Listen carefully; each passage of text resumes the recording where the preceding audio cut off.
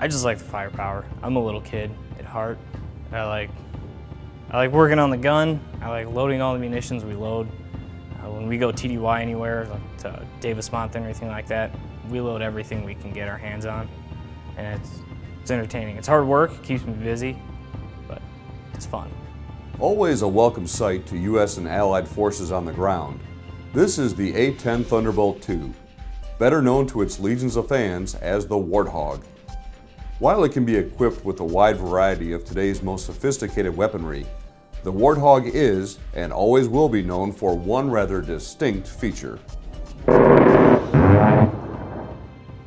This is the gun. Officially known as the GAU-8 Avenger, the gun is the primary weapon system upon which the entire airframe of the A-10 was built.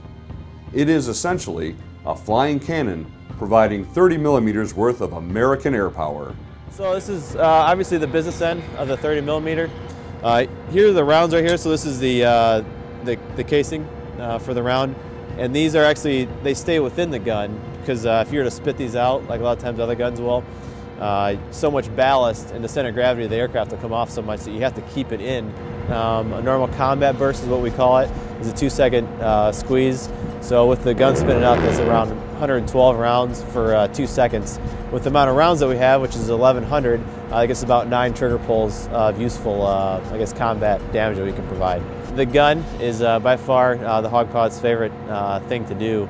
The gun is the most flexible weapon we have, most of the time the most effective, but then we also at the same time too can carry a pretty incredible assortment of different weapons between the Maverick missiles, precision guided munitions, rockets, illumination stuff we can use at night, and all different sorts of stuff they're constantly building upon on the Hog. But the gun is still the most I guess, effective, flexible weapon that we have.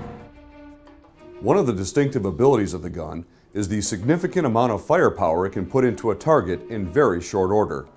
The GAU-8 is a complex piece of heavy metal consisting of 7 rotating barrels, each 7.5 feet long and weighing 70 pounds apiece, with the total gun assembly, including the feed system and loaded ammo drum, weighing over 4,000 pounds. Airmen working in the aircraft armament systems field are responsible for keeping the weapon system inspected, maintained, and capable of spitting out up to 70 rounds per second. The GAU-8 system holds 1,150 rounds. It fires approximately 3,900 rounds a minute. The first second of fire fires approximately 50 rounds a second, and then from there it accelerates up to 70 rounds a second. One of the best aspects of working on this is hearing back from ground troops where they called it in and the weapon system performed as designed. It's great to be a part of that. This is the ammunition loading adapter that we use on the 30 millimeter gun on the A-10 Thunderbolt II. It's commonly referred to as the ALA or the Dragon.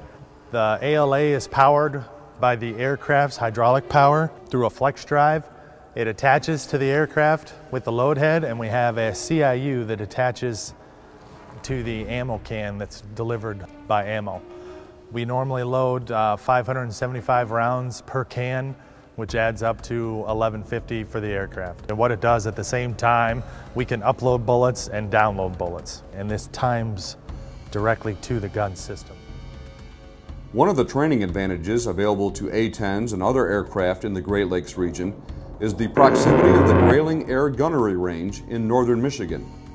A-10 pilots from the 107th Fighter Squadron at Selfridge Air National Guard Base are just a 30-minute flight to the range at Grayling, where pilots face realistic and dynamic training scenarios. There, pilots are able to train with joint terminal attack controllers, placing bombs and bullets right on target. It's an awesome target set that we can go up there and play on. They're constantly changing it around as to what their customers' needs are. It prepares you very well because you can go up there, practice it, you know, kind of training around it, and really when you start to fly over in Afghanistan, start to do the stuff that you're practicing training for up there, you're like, oh yeah, I remember doing this up at Grayling a lot of times.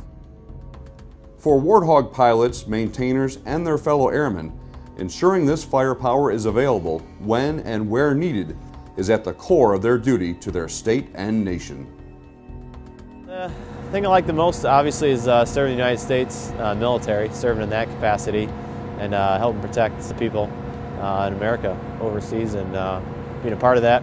Our biggest thing that we do as hog pilots, helping out the troops on the ground and providing that aero coverage that they could need at any time.